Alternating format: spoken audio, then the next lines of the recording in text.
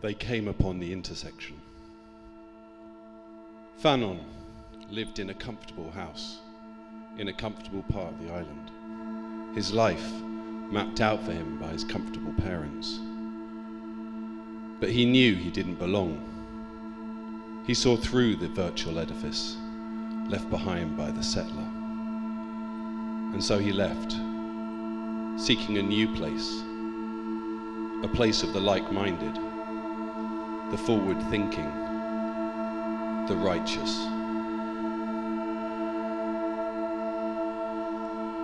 And he fought for his new friends, for the right to life. But no matter how hard he pressed against the machine, he knew he didn't belong. So he proposed a new world, an equal plane, as opposed to hate he found. And he's still waiting. Perhaps he's waiting here, inside the polygons, behind the texture maps, through the fields of algorithms, somewhere in the intersection. And so they continued their unfinished conversation. He asked the other, "Where are we going?"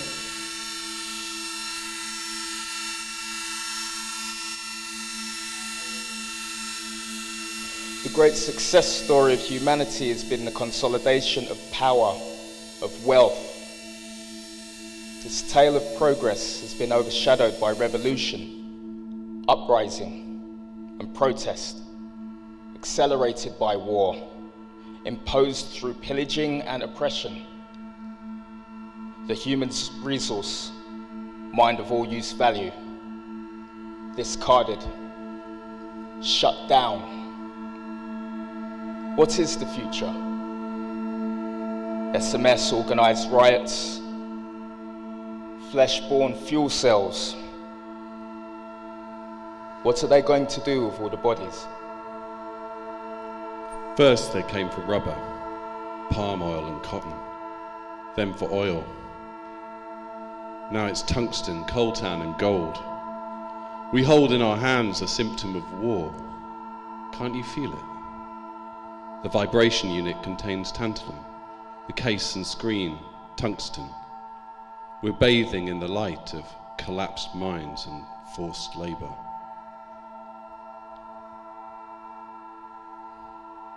Asatua, Nase, Nkrumah, Zinga, Sekotore, Makiba, Lumumba. They were markers of a new world.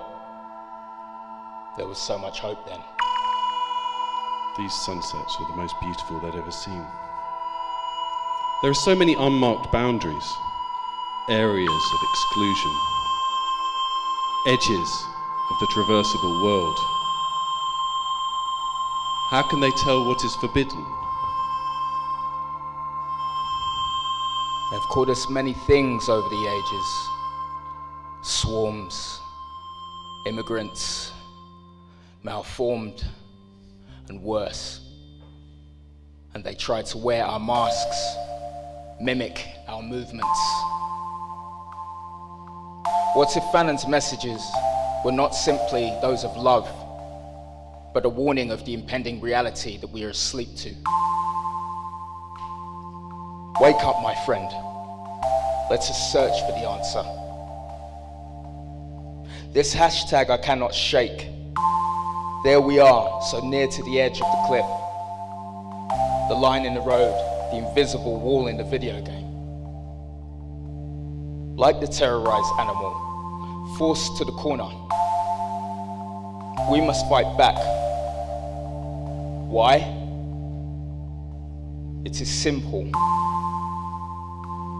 We can no longer breathe. Of course, none of this exists. But it's a real experience. Their skin changes their experience of the world, their interactions, their dreams, constructed realities that have shaped them. the virtual edifices of history, wealth, nationality, property, all fantasies that chain them to their place, mind-forged manacles. We love our master, these guided key swipes and button presses, first-person, high-definition submission to relentless dictatorship, spending our lives embedded in the master's plans. Do you really think Fanon is here? Is there some remnant of his plays embedded on the top of that mountain, above that rendered sky?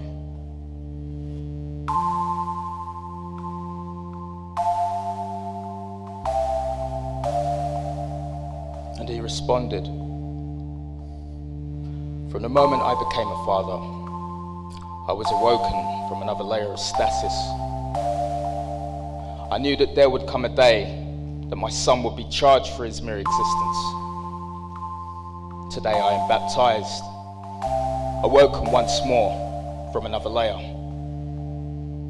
For the birth of my daughter opens my eyes toward the concentrated madness that wishes to crush her. Do you understand? This is not the old day. The cheek has been bruised beyond repair. A new dawn beckons. If I am guilty, then let it be that I am guilty of dreaming of emancipation.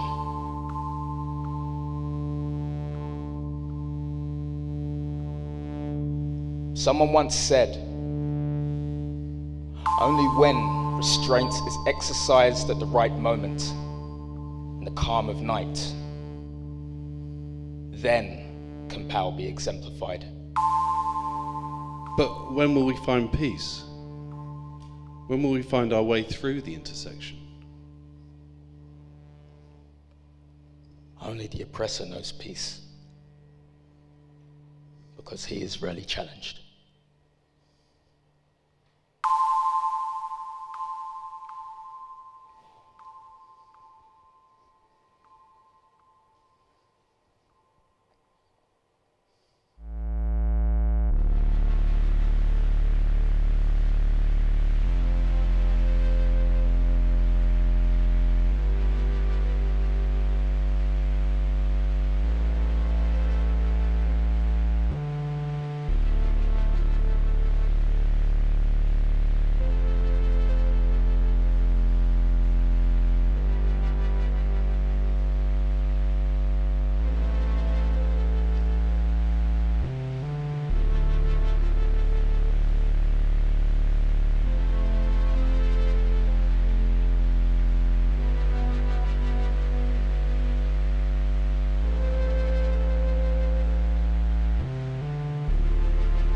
It was a new day in the intersection.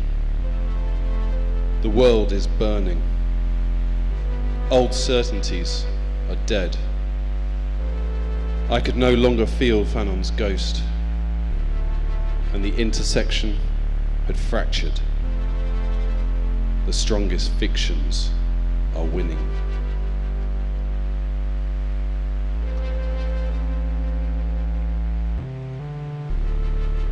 He told his children, "Can it help but think of the two of you and the world that you were birthed in?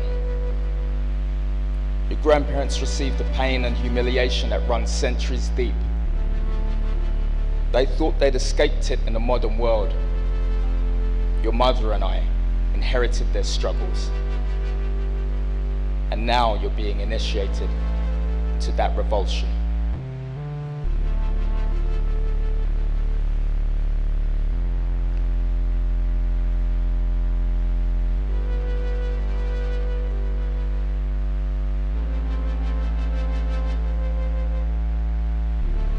So the other said to his children, "I look at the two of you and the grid that you've fallen into, and I fear for your dreams. My path through life now seems impossible to replicate. I have faith in your caring hearts, that your openness will act as a guard against the hate you're being encouraged to feel. blazing sun is coming. And the only way to survive it is to act as one against the machine owners and grid manipulators. Humanity needs your love. Maybe these 4 children hold the answer. After history has ended, after everything has crumbled, they live, collaborating to make a new life, together, as best as they can.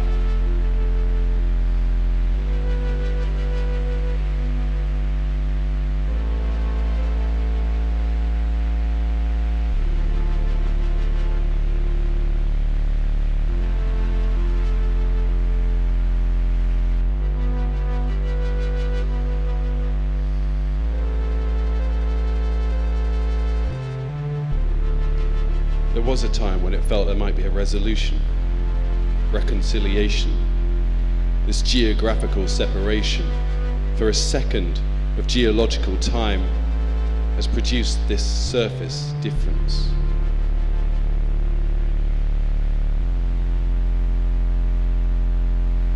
Technology has confused everything. Roads, then boats, then planes. Each bringing more cultures, more communities into closer proximity. Faces changing more rapidly. Humanity reduced to icons, emojis, totems. One clan defines themselves as default. One clan defines themselves as authentic. I see I am your mirror, but what happens when 2 neutron stars collide? A new black hole, the universe sucked into its event horizon. Our bodies have been pushed, pulled, twisted, streamlined, organized through this system. The process of conditioning is that we are subjugated and then monitored. This has been the way from the old technologies to the new. Perhaps my mother was alluding to this when she told me these words as a child. You will have to work hard. 2, 3, 5 times as much as the white men to even begin to be taken note of. For as long as you are on his land, you will never drink honey at his table. They have been made through language, trained to think in dualities. They have been made to use these terms to understand the world, to simplify its complexity. But each pairing is hierarchical. One term is quietly understood as being more prized than the other.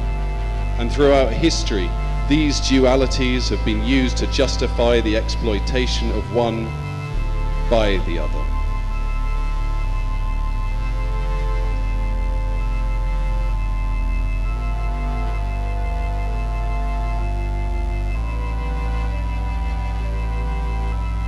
That is what I tell my children, repeatedly if necessary. If only for the love that I hold for them in the depths of my heart. In the eye of the settlers' organized chaos, I cry deeply, ripping into my soul to feed them the nourishment that they will survive with from now into the future.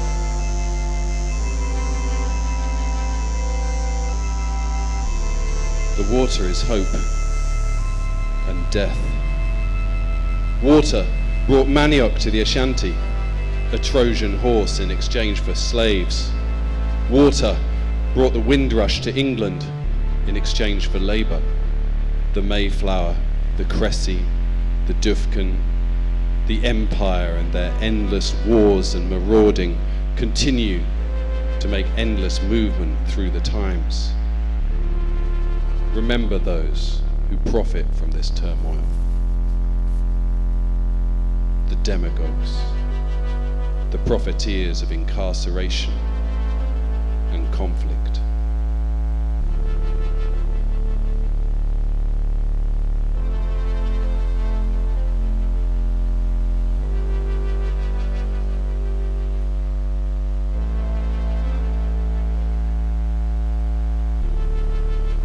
We're just code in the machine. This mix of humans, ecosystems, machines, various complex software. This virtual space is yet another construct. The settler continues his sport as he hunts for us across the grid. And our liberal allies become shocked when they see the true faces of these evils repeatedly rendered by the voting stations.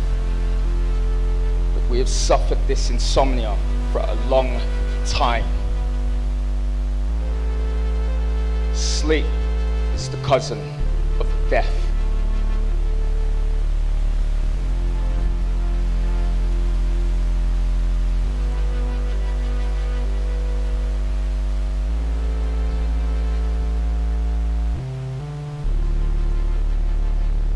Did their machines bring them together?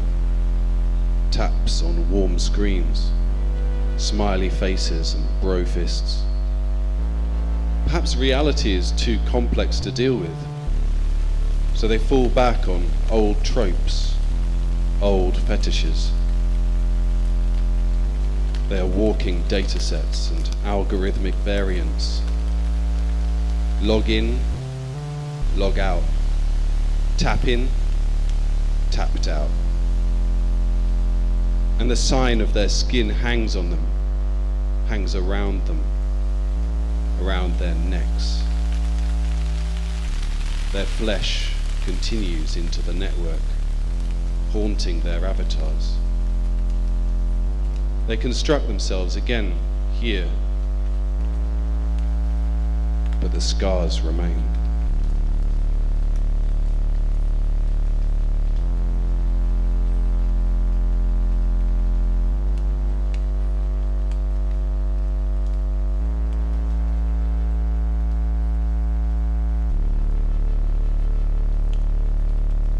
I hope that there'd never be a day that you'd return from school with the wish of becoming someone other than yourself,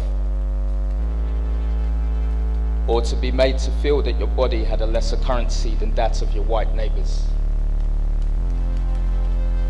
Naively, I'd hope that this pain, this inheritance, would not be delivered to you, but I could not shelter you from that evolutionary, algorithmic hydra.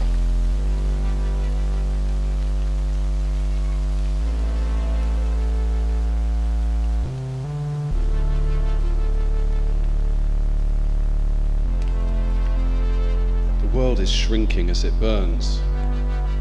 And there's nothing left but to help each other. They were wrong. There's no river of blood. Instead, there are walls in people's minds, wishing for physical boundaries from the other language, the other custom, the other skin,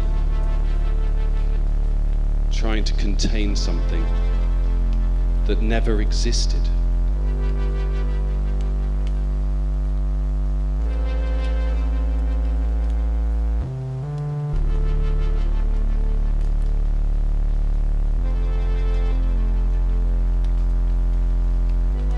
My people are angry.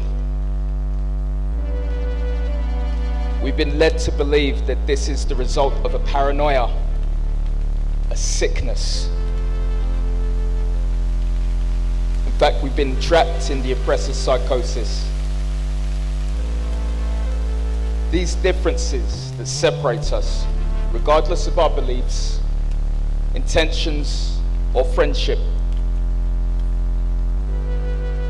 Maybe it is not I should abandon my blackness, but instead you renounce the system and its design that continues to privilege you.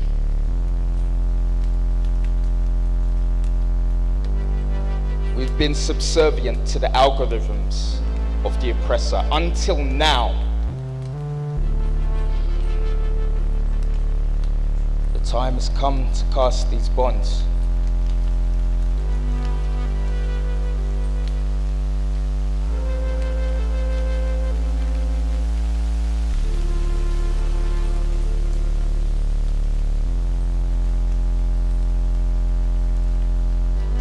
In order for us to become a part of all things,